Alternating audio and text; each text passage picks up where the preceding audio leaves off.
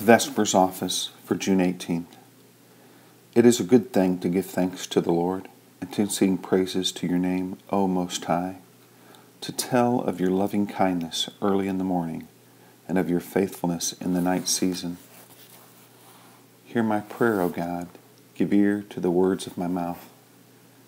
I will thank you, O Lord my God, with all my heart, and glorify your name forevermore. He leadeth me, O blessed thought, O words with heavenly comfort fraught.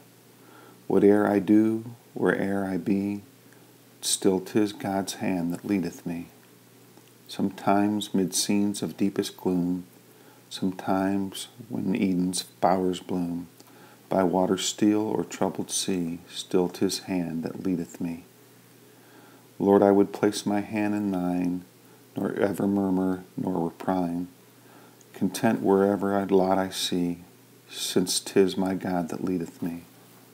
And when my task on earth is done, when by thy grace the victory's won, and death's cold wave I will not flee, since God through Jordan leadeth me.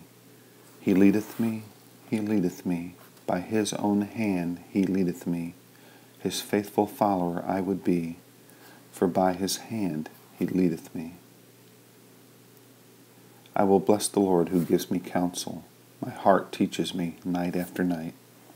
The Vespers Psalm is taken from Psalms chapter 34, verses 15 through 19. The eyes of the Lord are upon the righteous, and his ears are open to their cry. The face of the Lord is against those who do evil, to root out the remembrance of them from the earth. The righteous cry, and the Lord hears them, and delivers them from all their troubles. The Lord is near the brokenhearted, and will save those whose spirits are crushed. Many are the troubles of the righteous, but the Lord will deliver him out of them all. I will bless the Lord who gives me counsel. My heart teaches me night after night. Happy are the people whose strength is in you, O Lord, whose hearts are set on the pilgrim's way. For one day in your courts is better than 1,000 in my own room, and to stand at the threshold of the house of my God, than to dwell in the tents of the wicked. Our Father, who art in heaven, hallowed be thy name. Thy kingdom come, thy will be done, on earth as it is in heaven. Give us this day our daily bread, and forgive us our trespasses, as we forgive those who trespass against us. And lead us not into temptation, but deliver us from evil. For thine is the kingdom, and the power, and the glory, forever and ever.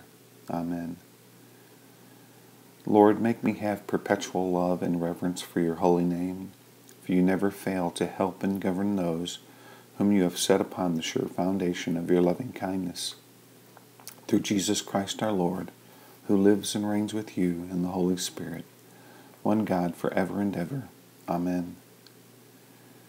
Save me, O Lord, while I am awake, and keep me while I sleep, that I may wake in Christ and rest in peace. Amen.